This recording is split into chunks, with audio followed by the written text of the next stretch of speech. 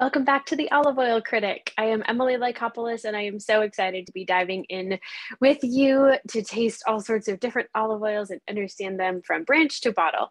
Today, we have a delicious oil to share. I'm so excited to taste it.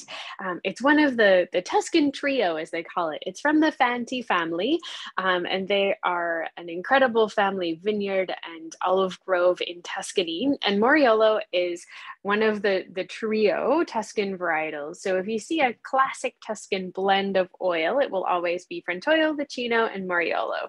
Each of those three produce their own characteristics and add a vibrancy to the oil. It's typically very bitter and rich and green and solid peppery finish. It's definitely an intense olive oil when you taste it. And this is our chance to try just one of those varieties. So not the blend, but just the Moraiolo on its own. So on the Fanti property, they have a beautiful, beautiful vineyard and have just over 8,500 trees. And these trees specifically are about 30 years old. So it's again, beautiful grove with great trees, and they're getting there, it takes 10 to 15 years for your trees to start producing consistently. And so these trees are now at the age where they are producing consistently. They're well rooted. And one of the interesting things with Moraiolo, a challenge with the variety itself, is that it doesn't handle pruning very well. Olive trees have to be pruned quite significantly annually because they only produce fruit on second year growth. So they don't produce it on first, don't produce it on third, only on second year growth. So it's important that the tree is pruned so that way the olives will keep producing consistently and consistently all over the tree. You have to make sure that the sun can get into the center, the wind can get through all of those pieces. Pruning is an art in and of itself, something that I haven't even begun to start learning, but it is so technical, and olive pruning is its own world. But the Moraiolo olive doesn't heal well from pruning, and so pruning it is even more challenging because you can't prune it aggressively. It doesn't heal its wounds very quickly or bounce back from the pruning process. So something to consider when trying the olives is that, every olive is a labor of love to create, and every tree has its own nuances and technical challenges. But one of the good things with Moraiolo is that it is a high producer, solid 20% yield with those olives. They're large, the drupes are big and beautiful, and it is a high yield, which is really wonderful. It started in Tuscany, the Moraiolo olive, but it's grown all over Italy now. So let's give a taste and see what this oil can share with us today. Green almond. Oh, it's so present right off the nose. Yeah, super green, some grass in there, but definitely those almond notes are delightful and so present. I wonder if they'll translate into the taste.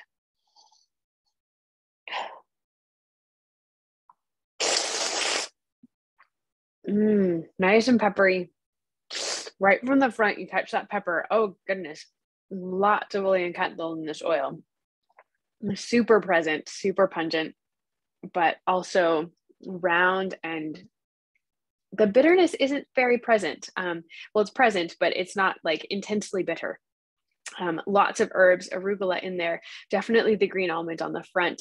You get that fruitiness right off the bat before the pepper hits you, and then it's like everything comes back again. That's what I love about the viscosity of olive oil and how it interacts with our taste buds, is that it's not a one-time taste. So this oil, it's like it hits you right at the back, and then it comes back to say, here, guess what? I have all of these other things to show you.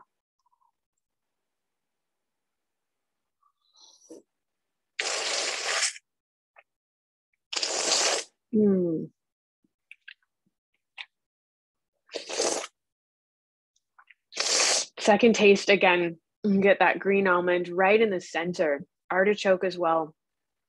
It's really round on the second taste. The peppery finish is still there, still lingering. Nice black pepper, strong, absolutely almost a capsicum finish. You can tell that there's a lot of antioxidants in this oil. It would have a great shelf life, really good longevity, just because of the intensity of the antioxidant content. And this Moraiolo it usually does combine well with Frentoio because the Frentoio adds probably more of the bitterness if you're thinking about the blends, and then again enhances the olein canthal and the antioxidant content in the oil to give that Tuscan blend the oomph, classic taste that it has. But this definitely adds the green almond in the front, and it's really well rounded. It's beautiful on its own. It's really lovely.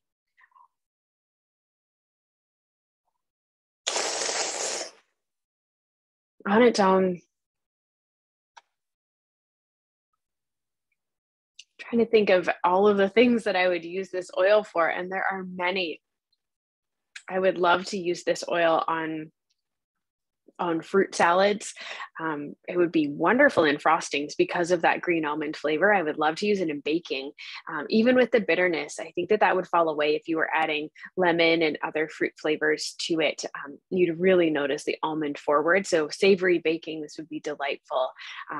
Fruit forward, again, I think this would be really good on even like a mango sorbet, and then drizzle this on top with a touch of sea salt would be delightful.